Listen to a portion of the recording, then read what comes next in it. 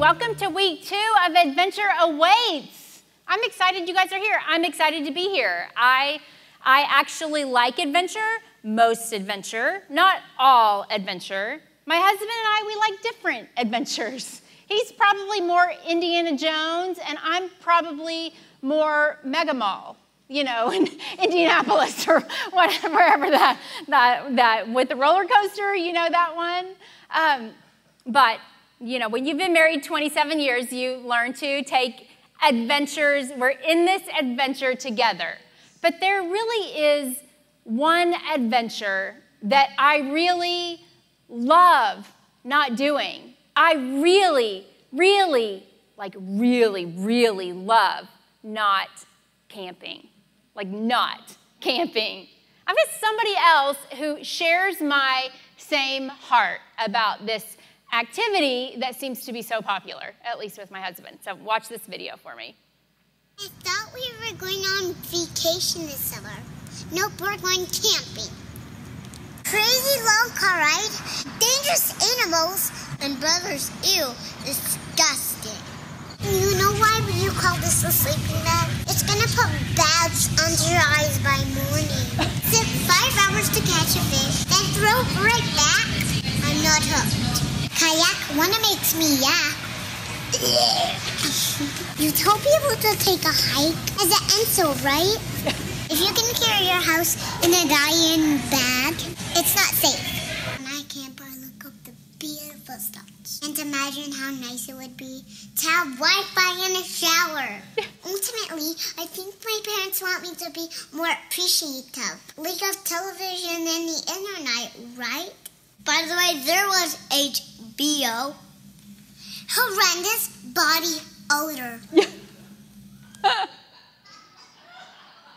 That is how I feel about camping. I agree with her. I love that we have the same heart for things, me and that cute little girl. You know, when Kelly and I got married, we took 2 family vacations, like right away. And I was never one to get to go on family vacations growing up. I didn't really have a lot of experience with vacations. So when he says vacation, I'm excited. However, our 2 first vacations were to Colorado, which again, I'm excited. I've never been. I'm anxious to see it. The first time we went, we went with the family, the whole family, and we rented a motorhome. So basically, we drove this mini house on wheels up into the mountains, and I was car sick the whole time. Like that, well, I've gotten sick in a kayak too. I get sick easily, and that part of it was just so miserable. So the next year rolls around, and Kelly's like, listen, I love Colorado. I need you to love Colorado with me. So we're gonna go again. Okay, so we're not taking the house on wheels. Nope, not taking the house on wheels. We're gonna drive there. And we're not sleeping in a tent. Nope, I'm not gonna sleep in a tent. We're gonna stay in a cabin. And I'm like, a cabin? Okay, I got this. He's like, it's a little bit rustic. I'm like, okay, I can appreciate rustic. I like Joanna Gaines. I see some of the things that she does. It's like, well, it's a little bit really rustic. Oh, okay. It's probably like what? Quilts and mismatched pillowcases and things, right? Yeah, something like that. Okay, so we arrive at the cabin that's way up in the mountains, and it's way up in the mountains on a skinny road that you like have to drive really slow or you'll fall off a cliff, kind of skinny road. And you get up in the cabins. Now, we get to this cabin that has no electricity. It's rustic, right?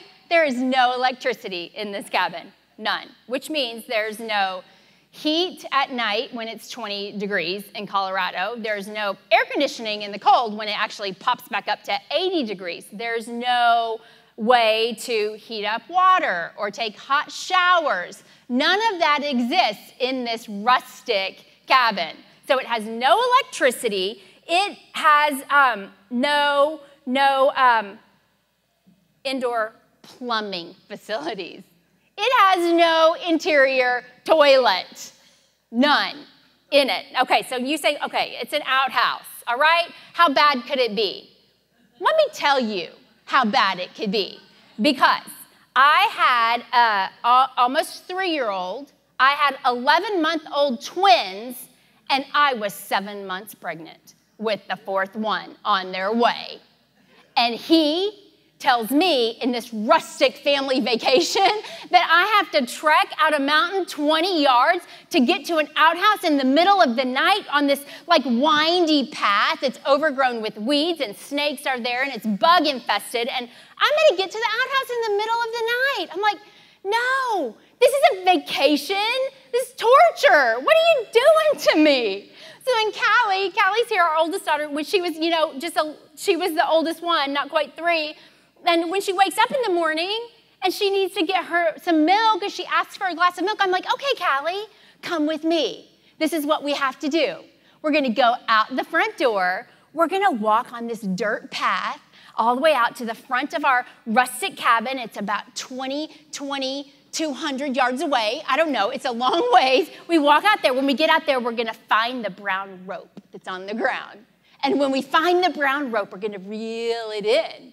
Because that's what your milk is connected to, hanging out in the stream in front of our rustic cabin in Colorado. Because that is the way you keep your food cold when you're there. Okay, who are my adventure seekers here? Anybody? Anyone? Anyone willing? You can go with him next summer. He'll take you if you want to see it.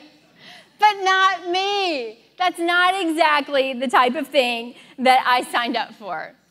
But this is what we know with the adventure when it comes to Jesus. It might not be or look like the exact adventure that we signed up for, but on the other side of what he is wanting us to do is the most amazing adventure of your life.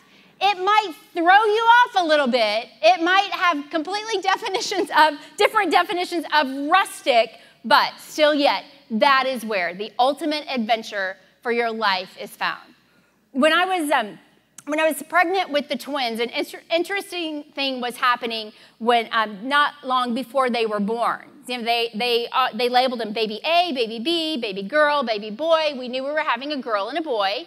And but then they always said, now baby girl, she's going to come first. She's first. Their heads are like right here, and they're like, okay, she's going to come first. Now, when it was close to being time to give birth to the twins, it was as if I was giving birth to like a octopus that drank espresso like 5 times a day or something. I mean, it was just all of this going on in my stomach. It was just crazy. I was so excited to finally give birth to these twins. We're going to go, and we're going to go to the hospital, and it's going to be like, here we are, we're here. So we get to the hospital, and when the twins are being born, and I give birth, and they're like, congratulations, it's a boy. And I'm like, no, the girl is first. You always told me the girl is first. Oh, no, don't let me have 2 boys. No. That's not what I'm prepared for. But it was like, yep, nope, Braxton, he's here. And this is what happened. After Braxton was born, it's as if his twin sister, Brooklyn, after all that time that they had to share that cramped space, it's like she decided that she was not going on this adventure with him. She instead turned her head forward, stuck her feet out, and was like, nope, I'm good here. I'm comfortable. I'm going to stay in place. And she went the wrong direction. She literally went the wrong direction. Okay, I want to show you something in Scripture that gives us an example of where there was a man who was face to face with Jesus. On the other side of this conversation is the greatest adventure that he could go on, and this is the reaction that he gave. So this is in Luke chapter 18. I'm reading from the NIV, and I'm starting in verse 18. And it said, a certain ruler asked him, good teacher, what must I do to inherit eternal life? Why do you call me good? Jesus answered, no one is good except God alone. You know the commandments. Don't commit adultery. Do not murder. Do not steal. Do not give false testimony. Honor your father and your mother. And he says, all of these things I have kept Since I was a boy, he said, I've been doing all the right things that I've been taught to do, that I'm supposed to do, that I believe I am supposed to be doing. And it says, when Jesus heard this, he said to him, you still lack one thing. You still lack one thing. I love the way it reads in the Passion Translation as well. And this is the Bible that I'm reading through this year. And I love how the words are just putting a few different pictures in my mind. But it says, when the wealthy leader replied, these are the very things that I've been doing for as long as I can remember. I've been following your ways. I've been following the plan that you have for me. I've been going down that road. And Jesus replies, Jesus said, but there is still one thing missing from your life, is what it says here. One thing missing from your life. You know, what if you were face to face with someone that was promising you the one thing that you needed to hear? Like, you will have complete success in your career if you do just this one thing, and it's guaranteed. It cannot fail if you'll just do the one thing that I'm telling you. You can drop 15 pounds and it'll never come back onto your body if you do just this one thing. It's just one thing. That's all you have to do. Your relationship will be a complete success if you do just this one thing. What would you do? Do you want to hear what the one thing is? I mean, I want to know what the 15-pound thing is. I'm listening. Tell me this one thing that I need to know. Would you be like, I don't know, maybe? No. When it's just the one thing that you need to hear, you're gonna lean in. You're gonna sit on the edge of your seat and be like, tell me what this one thing is that I need to know. Up in our Wednesday night women's group up in class, just this last Wednesday night, we were talking about weight loss, and the conversation come up that did you know that you can freeze your fat and it goes away forever? I mean, that's what they say, that you can do it. They suction a little bit out, it freezes. After a certain amount of time, it's gone. And I'm like, well, you like this muffin top that you've had forever over your jeans, gone forever. All you got to do is freeze it, and it's gone. And I'm like, well, okay, tell me, what is something like this? What does this cost? And it was crazy. It was like $2,000 or $2,500. But I remember in that moment of this conversation thinking, well, it could be possible. I don't know. Like, maybe I could come up. I don't know. I don't know. In my mind, numbers were ticking, and I'm seeing frozen things just disappearing off my body. And it would have been a totally different story if we're having this conversation about something, and I'm like, well, how much does it cost? And they said $20,000, but it's guaranteed. You don't have to worry about it ever again. I would have thought, well, there's no way. There's just no way. I wouldn't have even been like, I wonder, can I figure this out? Can I move this around? Is my husband gonna miss the money? No, I've never even been in possession of $20,000. $2,000, I've kind of seen it come and go in a month with bills. But the other, I just immediately, if you had told me that, I would have been like, there's absolutely no way that it could happen for my life. So with Jesus, let's look here what happened. He's talking with this man. What is it, Lord? What is the one thing that I'm missing from my life? And he says this, you must go and sell everything you own. Give all the proceeds to the poor so you will have eternal treasures. Then you come and follow me. When the rich leader heard these words, he was devastated. He was sad, the NIV translation says. I read another translation that says he was even angry. The thing is he's setting himself up. He's been following the plan, the path, all of these things since he was a boy, the scripture says. So now he's ready for more.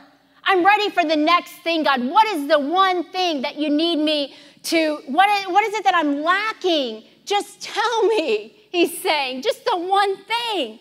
But you can tell by the way he reacted, devastation, sadness. The only only reason that reaction happens in our life is because we're so surprised by the answer we just heard. We know there is just no way. There's no way. It's $20,000. There's no way it's going to happen. And in that moment, he knew. It said he had great wealth. It was not the answer that he was expecting in his life. And in that moment, he absolutely knew. You know, does this mean that this greatest adventure that we're trying to go on with Jesus, this one thing that we need, means that we have to give away all our money, sell everything that we have and give it to the poor? Is that what it's saying? I mean, for some of us, it wouldn't really be that hard. I don't have great wealth. As a matter of fact, when Braxton and Brooklyn were born, we didn't even own them till they went to kindergarten. Like, not fully. We were paying for them for 5 years. And then, you know, there was like, no take backs, no refund policy. You just got to pay them off. And so we didn't own them. I've never had great wealth. I mean, if you said, okay, for the teenagers in the room, if I said, okay, to get the one thing, the adventure that Jesus wants to take you on, all you have to do is give all the money you have. Is that really a sacrifice for everybody in the room? You know what? My bank account has 22 cents, you know, whatever. It's just not that much. It would be like, okay, well, you know, sure, I got this. Let's go. Let's do it, Lord. Let's do it. It would be different for you if he's looking at you and telling you the one thing that you can't imagine removing from your life. It's the one thing. You see, what we learn from the ruler here is that he's not after your money. That's not what he wants. He's after the competition in your heart that is taking place of truly following the adventure that he has for you. You see, we all have it. Some kind of a competition that is in our heart. And if we're going to go on this adventure with Jesus, the one that he so wants each and every one of us to walk out and walk it out well, then we're going to have to get rid of the competition that we have in our heart. I love this when I saw I saw it written down in the footnotes, and it says the disciple, Jesus knew that he couldn't truly be his disciple until there was no competition in his heart to follow him. No competition. And I don't know what that looks like for you. Maybe it is your wealth. Maybe it is your money. I don't know. But what is it that rises up in you that keeps you from thinking, well, there's just no way that I could do that? What if God spoke to Tony and said, okay, you're doing all these things amazing. I love how you're leading worship. You're moving in my spirit. You're doing all these things. But listen, Tony, I need you to lay down your guitar and I need you to not sing again. And that is when I need you to come follow me and do this instead. Can you imagine how heart-crushing that would be? This thing that you knew that you were doing and doing well. I find it hard to believe that this man who was wealthy, who said he followed all, he wasn't murdering, all the things that he knew and was following, it's hard to believe that God wasn't blessing him in his endeavors to give him that wealth. But at some point in our life, it becomes a competition to us, and we don't really want to notice it sometimes because we know that God is moving in our life. We know that he is. But the only reason you have that reaction when God is telling you to do something and you're not feeling and you're surprised, and you're devastated and you're sad is because in your heart you think, well, there's no way I could do that. God, I can't do that for you. I cannot do that. That feels like it would be impossible. You know, when Brooklyn stretched out, when the twins were born, and Brooklyn, you know, took her little nap, moved around and stretched out and got herself comfortable instead of coming into the world like she was supposed to, she not only did that, but she also, as that was happening, she took something from her brother. You see, we like to take When we want to stay in a place, we like to take what we need to be comfortable. It's a thing that's unique to twins, and it's called a twin-to-twin transfusion. And so when one twin is born, another twin will pull from their blood through the umbilical cord, and they'll hold on to it. And so then the one that's born doesn't have quite enough blood. So shortly after he was born, he stopped breathing, and then there were all those problems. And that's why we paid for them for 5 years. Because Brooklyn decided to get a little bit comfortable and take from her brother instead of coming into the world. But that is what we do. That's what we saw that this man did in Scripture. Instead of moving forward and doing that one thing, he instead took what he needed to be comfortable, which was his wealth, and decided to stay with that instead. So I have to ask, are we paying attention to the one thing?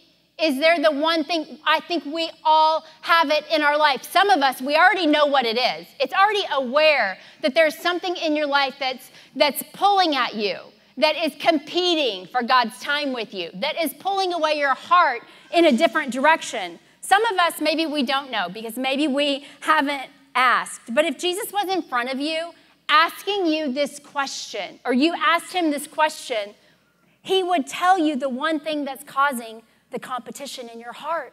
He would tell you what it is if you just simply ask. You see, it's not going to be as obvious to us if we're not willing to ask. It's not like looking in a mirror where you can see everything, especially like a high-powered mirror. I have a high-powered mirror. Like when I look at it and it even has a light, I can see it all, see everything.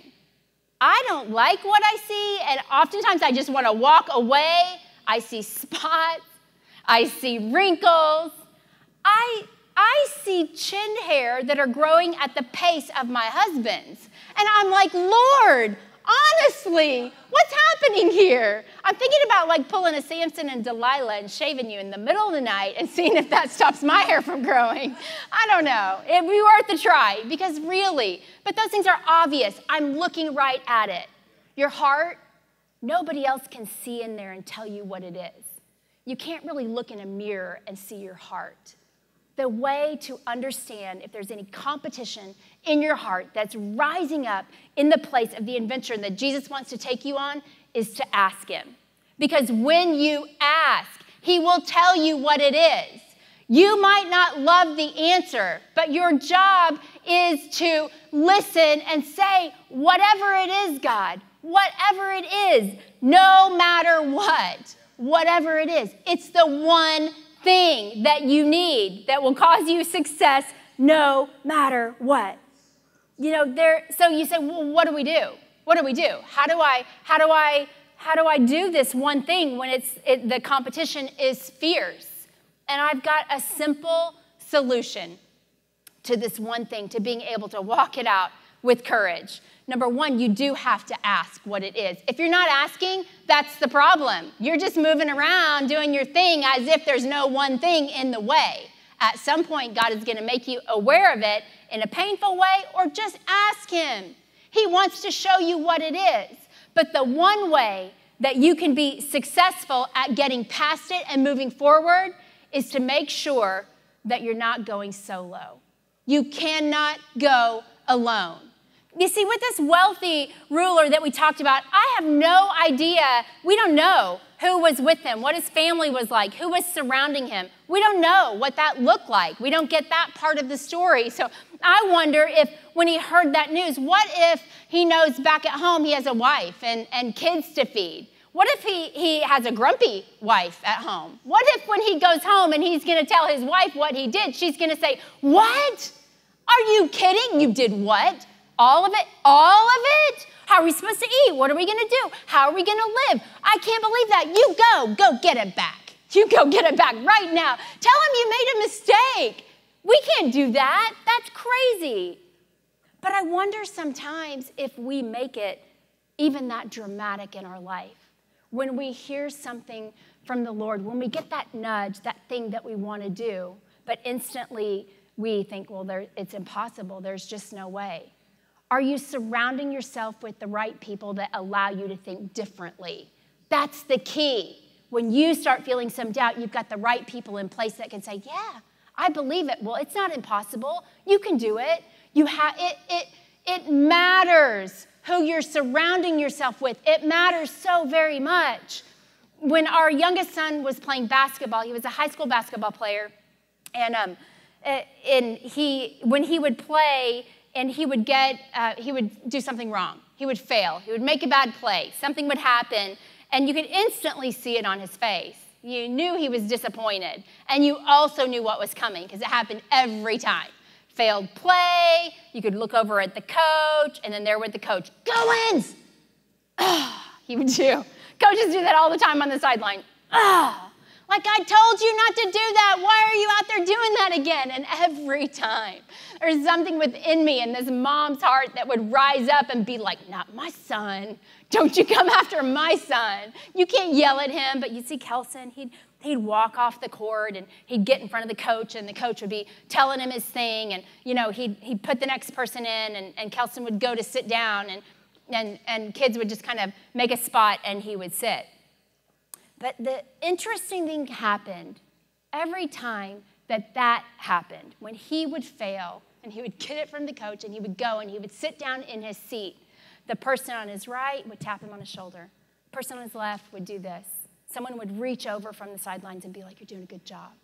Every time, the people that were surrounding him as his team were saying, you're doing good. The coach is just doing his job. He's telling you the one thing that you need to get out there and do. And when you don't get it quite right, there are people surrounding you that say, hey, I'm with you. We can do this. We're a team, right? We're in this together. We're not supposed to be going solo here. Braxton and Brooklyn were supposed to be on the journey together. They weren't supposed to be born 45 minutes apart like they were. They were supposed to be born 2 minutes apart. And there's a long journey. But she made it. She arrived into the world. And you will too. You see, it's never too late for that one thing that God wants you to do. If you are alive and living and have breath in your body, then you have the one thing that he wants you to do still in front of you at all times, at every time. I know for myself, I am always fighting that competition in my heart. For me, it looks like fear. It looks like fear. It feels like fear. And fear deeply rooted in failure. What if I fail at that? What if I'm not any good? I don't know. Second guessing. It's always right there. But you know what I've learned to do? I've learned to surround myself with people that know that about me. That's the thing about not going alone. Not only do you have to have people surrounding you, but they got to know something about you. They got to know what's going on in your life because you are not meant to get to the end of this road and arrive in front of Jesus and be like, oh, here I am. I made it. I did all the things. I didn't murder. I didn't commit adultery. I didn't steal. Here I am, God. And he's saying, but that one thing. What about that one thing? I needed you to do that one thing so you know what? So that you would not arrive here solo. You guys, that's what it is. It's all about not getting somewhere solo. We should make it up to face with Jesus in heaven someday and not be like, here I am, but get up there and get in front of him and be like, here we are. Here we are. All of us. Don't go by yourself. You take people with you when you're doing the one thing and you're doing it well. So we cannot let that competition. You can come up and play. Whoever wants to come up and play, I'm finishing up here. We cannot let that competition that is just rising in our heart, that's fighting for space. So usually you find yourself in one of two places. Like I said, you either immediately know what it is. You know what's distracting you. I don't know if sometimes it's a relationship, if it's your kids. Maybe you have your kids in a lot of sports activities and that is just taking you way away from the path that God had for your family. I don't know what it is. It could look so different for each and every one of us. As a matter of fact, it's not supposed to be the same. For some, it could be finances. It could be your career. Whatever it is, you either know it, and if you don't, then it's time for you to ask that question. It's time for you to say, God, Lord, show me the one thing. Is there something that's fighting for competition in my heart that is keeping me from following every adventure that you want me to go on? The greatest adventure of our life is with Jesus. The greatest adventure. But I tell you what, he has something for each and every one of us to do that if you hear it on your own, you will walk away sad. You'll hear that from the Lord and feel it and think that's what you're supposed to do, and you're going to be devastated unless you have the right people in place around you. What if this ruler, instead of a grumpy wife that he might have had at home, was surrounded with a group of people that said, he said, what? Really? Oh, I believe you can do it. I'm with you. Hey, I'll go with you. I'll do that too. Let's go. We can do this together. Together. We're in this church all together. We're on the same team. All across the city of Tulsa, churches are gathered together today, bringing people to Jesus, worshiping the Lord on the same team. All across the state of Oklahoma, we're gathered together with all the other United States on the same team. Gathered together, reaching the world for Jesus on the same team. It's not a solo sport.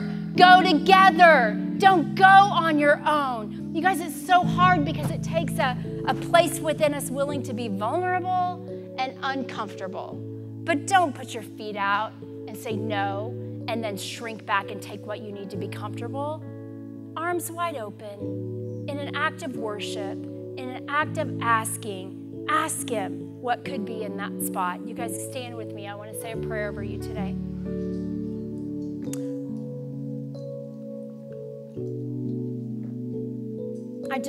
I want to pray this. I just want to pray that if you know what it is, that today is your day that you have courage to just do it, to step, to believe, to trust, to pull somebody in your life, whatever it is that you need.